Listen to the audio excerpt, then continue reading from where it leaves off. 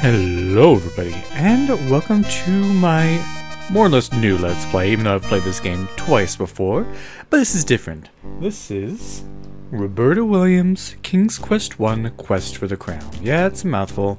It is the 1990 SCI remake of the first King's Quest game.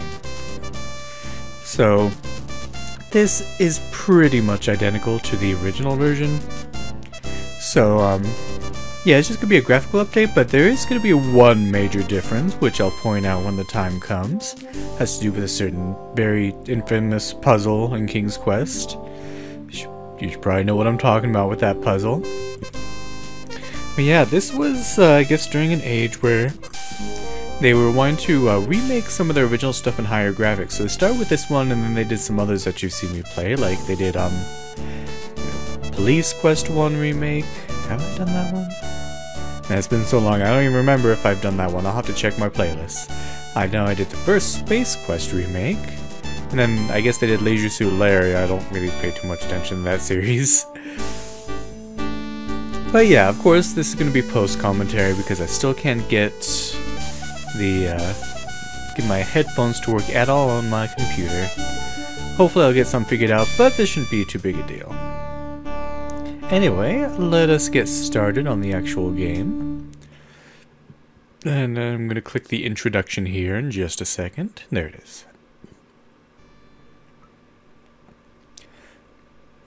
Man, look at those pretty graphics. You are Sir Graham, the bravest and most honorable knight in the troubled realm of Daventry.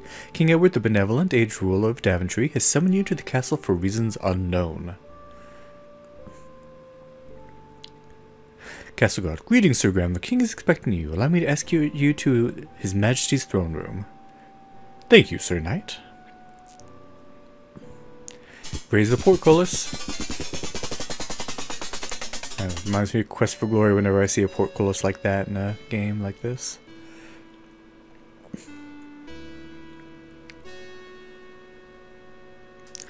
I am at your service, my king. I am an old man, Sir Graham, perhaps too old to carry the weight of this crown.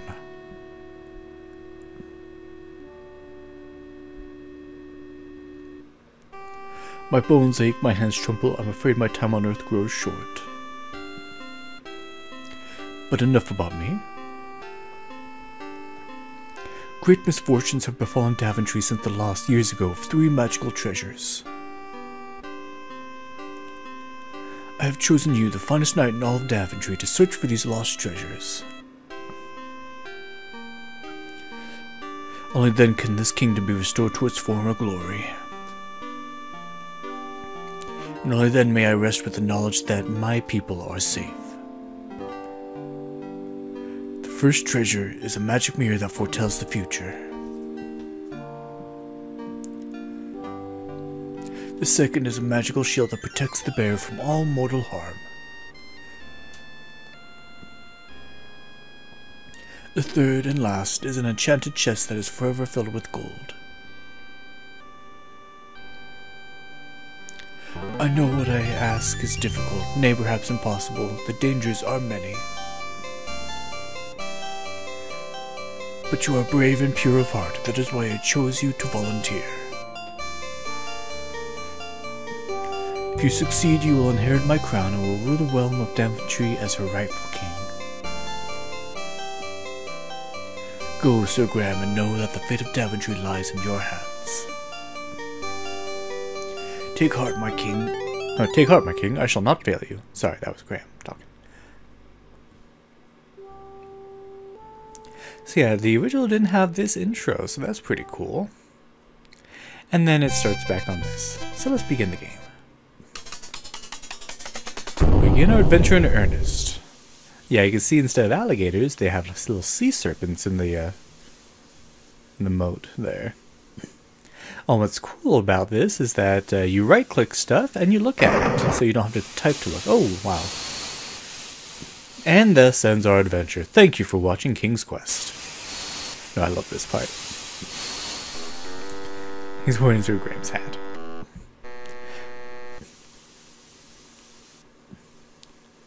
So they don't like change really too much big, but like that sea serpent being replacing the crocodile, that's definitely a big one.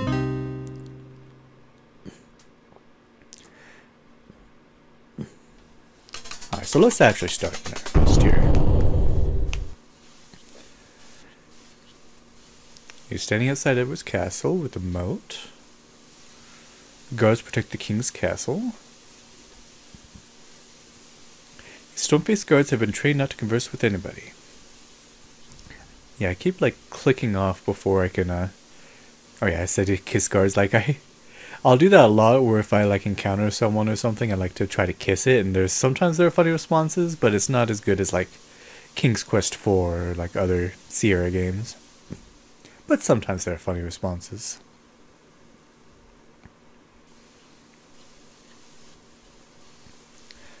Yeah, aren't these graphics gorgeous? So you'll see me saving a lot. It's because, of course, there are lots of ways to die. So you're playing this game yourself, save a lot. And I'll just be looking a lot. And yeah, like I say, I keep clicking off of those way too soon. Because I forget that I'm going to have to quit it. Hey, Miko, that's my cat meowing at me. So let's push open this rock and see what we can get inside. And, of course, rock rolls downhill right into you. That's like the first unfair death in this game, because it's like, how are you supposed to know that that's going to happen? So you have to get behind it. Then you push the rock, and it opens a hole. Push the rock a few feet, filling a shallow hole underneath. And in the hole, there's a dagger. So we definitely want to get this. This is like something that's pretty necessary to beat the game. Find silver dagger with a very sharp edge.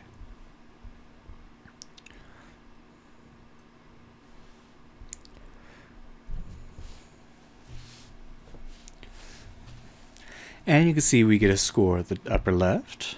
I do my best to get the top score, but there is something I neglect to do that misses me 2 points. It's not a big deal. You don't get any sort of big prize for getting a full score, but I'll point it out when the time comes.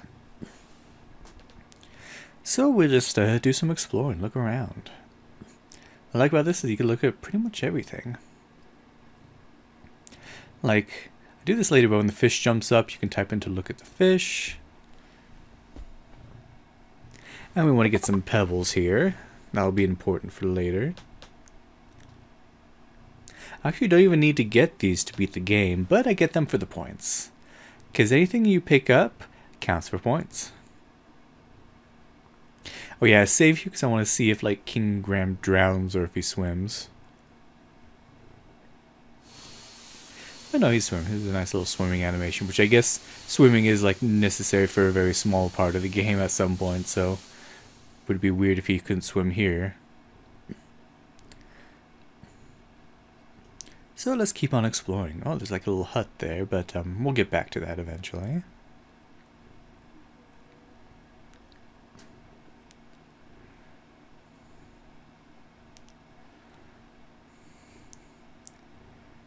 Oh yeah, I tried to like look at as much stuff as possible. Like, sorry if this stuff goes by super quick. It shouldn't be too hard to read though. They didn't go like super in depth with all these descriptions. Got a nice big tree here. Branches reaching up to the sky. I think it's at this point that I start remembering, oh yeah, I should probably leave these on screen a little bit longer. And again, in Quest for Glory fashion, we're going to climb up that tree. And I think it takes me a second to find like the right position to do it in. You're going to see me struggle here for a sec.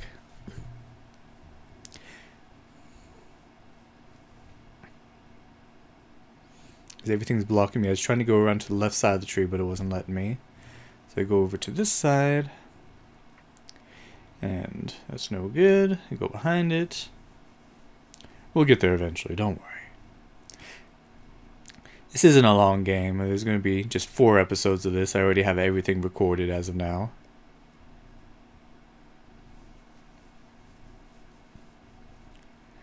Yeah, like I tried to like get to that left part to climb there, but there's just like no way to do it. But I eventually find my way. I just need to be just a little bit more over behind that rock there. The game can be kind of particular about these kinds of things. So we clamber on up the tree.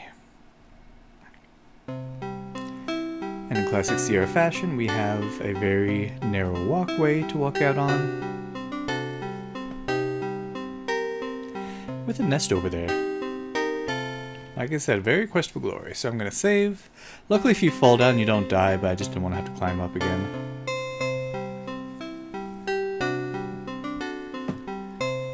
So just try to get over to that nest.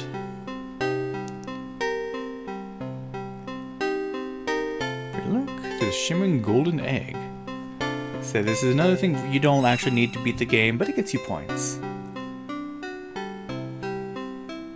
And if you like look at the items, you actually get a little picture of them, which is a cool little thing. And then you could just fall off because you don't actually die, which is surprising.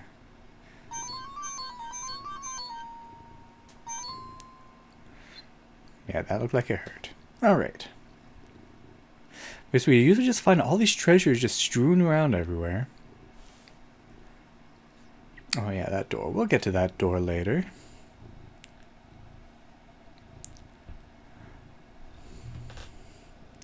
Yeah, I'm not sure if there's like in this version of the game, because I remember like there was some version where if you knock on the door, there was like a 1 in 100 chance of some kind of Easter egg happening. I don't know which game exactly that was. I don't even think I ever got it. I think I tried to like a bunch of times. I just couldn't get it, so I have no idea what is actually supposed to happen.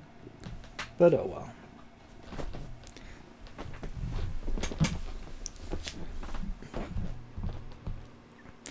I've got a walnut tree here.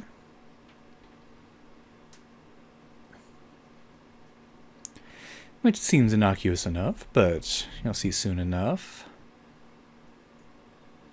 I love the animation for the squirrels. Like, they did do a really good job with the animations here. Like, from what I've heard, like, it's really hard to find information about this game, or its release or anything. I just saw in passing somebody mention that this game didn't do very well commercially. I don't know why. Anyway, we get a walnut. Ordinary walnut, right? But if we open it up, and it's pure gold. Seriously, there's freaking gold everywhere in this kingdom. It's in the walnuts, it's in the bird nests. Like, where is this coming from? How is this kingdom struggling if gold is freaking everywhere? Wait, make sure to look at the squirrel when it's on screen. And it's pissed that I'm here because it wants to climb up the tree, even though there's nothing there for it to eat. It's all gold.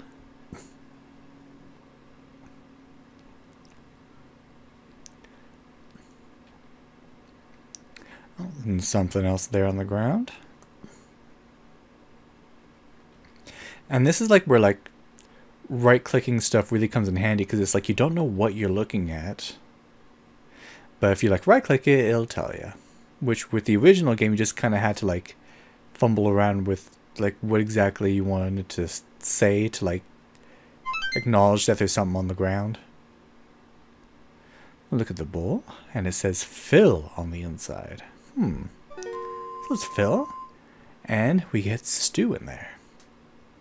It's interesting, when you eat the stew, luckily like it doesn't really penalize you if you eat it, because you can fill it again, but you do lose points for some reason. Oh yeah, and I decided to look at the walnut so you can see the gold. So like when I filled up the stew, I had 28 points, then when I ate it, I got 26 again. So if you do like, the goal of the game is not to get rid of an item unless you're doing it for the exact express purpose that it needs to be used for. Like if you use the right item at the right time, then you don't lose points. But like these treasures, there are times where you can like use those to like solve a puzzle or something, but you're not supposed to. Oh, and there's a little elf there. Seems friendly enough. So impressed by your friendliness, responds by handing you an elegant little ring.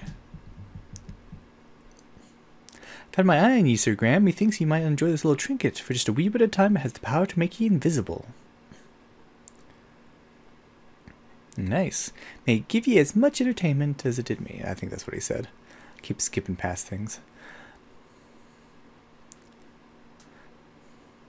We got a little jeweled ring. By the way, like, I did go back and try to, like, kiss the elf, but I didn't get a very good response. It just says you can't get close enough to kiss it. You place the shimmering ring upon your finger. Nothing happens. I was gonna save here.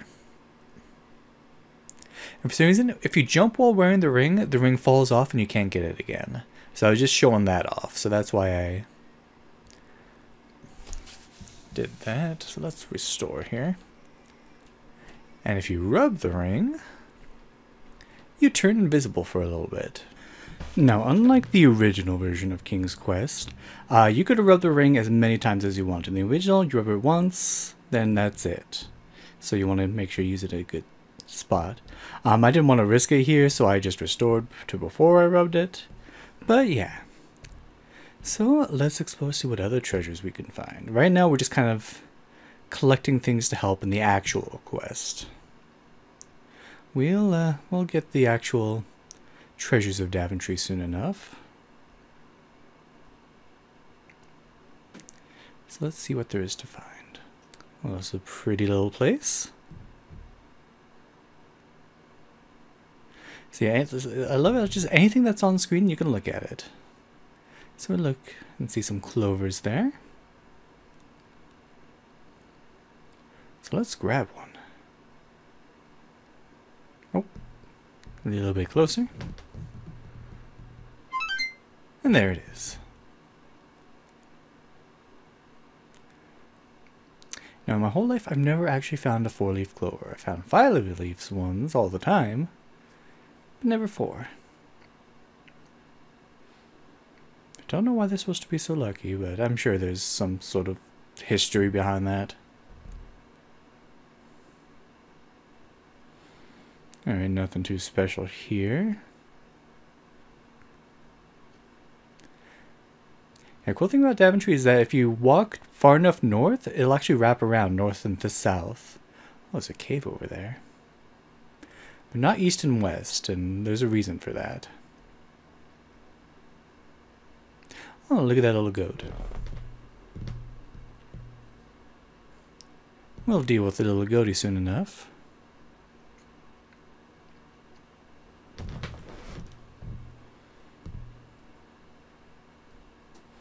Let's just keep on exploring.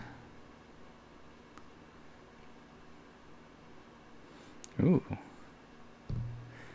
Old stone well.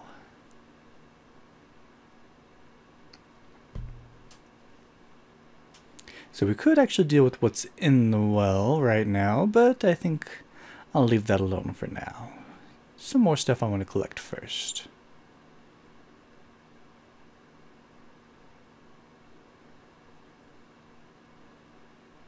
Serene Mountain Lake. Daventry is a very pretty place. Anyway, we're at the front of that cottage we saw earlier, and this is where I'll end things off. So, will we be able to get the 3 treasures of Daventry? The shield, the chest, and the third one, which I forgot. Well, the mirror. There we go. We'll find out next time on Let's Play King's Quest 1. Thanks for watching, and have a good day.